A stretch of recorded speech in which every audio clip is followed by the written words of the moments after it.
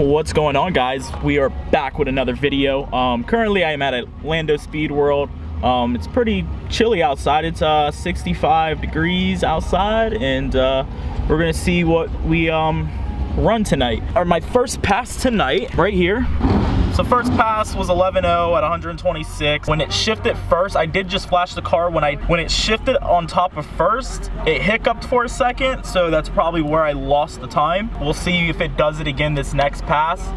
Hopefully not. Hopefully we get a decent pass, and we'll see where everything goes. The only shitty part is that, so my fuse, so a penny had fell into my 12-volt little cigarette lighter, and it broke the fuse, and I don't know which fuse it is because I can't find my manual. So, and there's nothing online, so I can't fix my fuse until I figure out which fuse it is. My issue is that my computer's not charged because I thought that I would have that tonight, and my phone that I use to flash the car is partially charged.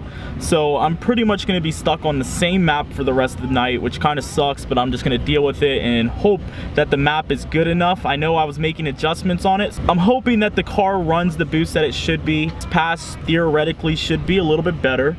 So I'm going with the flow and seeing what happened. I'll keep you guys updated. Alrighty, guys, so we just went again. The car did not hiccup. It did do 1088 at 126, so I lost the mile an hour, probably just because of heat soak. I'm kind of screwed because I can't make any adjustments on the map, so I'm just gonna have to run with the map and hope that I can get a 10.7 with it. We'll see as the night, you know, temperature drops.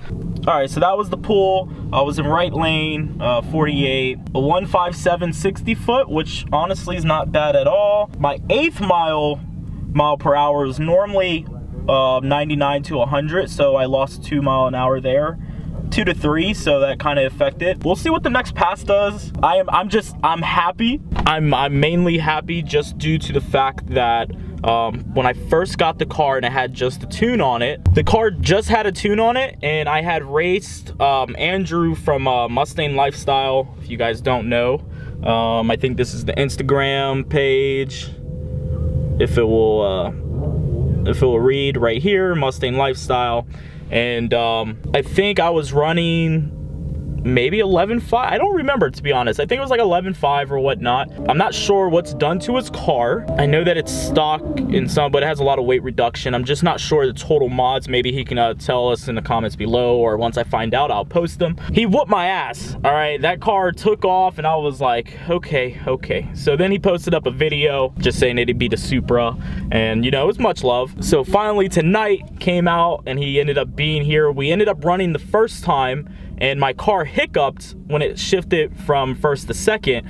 So he beat me, and he went like 10.7. The second pass was actually a really good pass. I guess his car had a little bit of heat soak, so it went 10.9. He had a really good pass earlier, but I finally was able to beat him. I got him on the tree, and you know, the car just kept pulling away. I'll show you guys the results right now.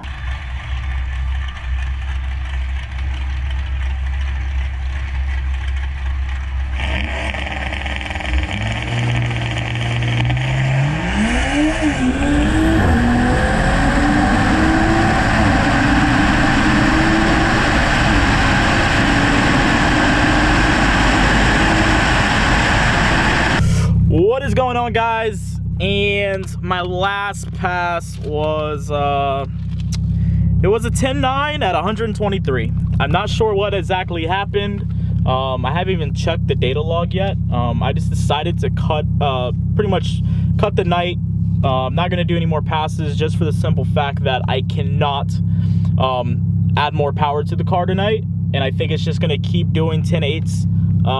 Because when I got my 10.80, I wasn't running the map that I'm running now. I made some other changes, so, and I couldn't flash anything, so I was kind of screwed either way, and I didn't realize until I got to the track. So I'm gonna be back out Friday. I'll make sure everything's charged. I might just go over to the streetcar lane. That way I can get some footage on the GoPro of, you know, me actually racing cars. And we'll see what the car does. I'm glad that I got my win tonight against Andrew.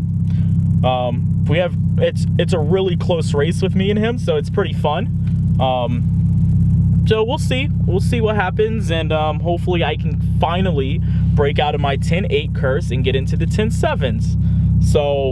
So our 10.9 boost, our 10.8 at 127 tonight was on a lower boost setting. Hopefully on Friday we'll turn it up and we will see what happens. This was literally our boost for our 10.8 pass, literally at 19, about 20-ish on the shift, and then about 18, 19 up by top. Even fourth gear was 18-ish, pretty much the whole way.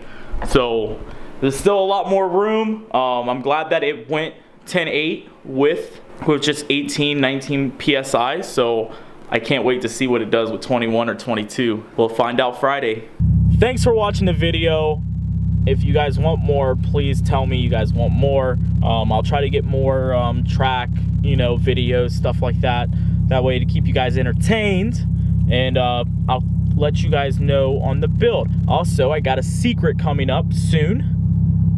And let's just say that the WRX is making a comeback. For those that didn't know, in order to get the Supra, I had to get rid of the STIs. So my wife now has the WRX, and I kind of had to put it back to stock. That way I could focus a little bit on the Supra. And now that I have this little deal going on, I may have the WRX back. Who knows? We'll see what happens. I'll keep you guys updated because I got a lot of parts to test on the WRX. So all my WRX customers, be on the lookout. All right, so peace out, guys. Make sure you like the video, make sure you share it. If you haven't subscribed, hey, hit that subscribe button, hit that follow button. I'm gonna keep coming out with videos. All right, peace out.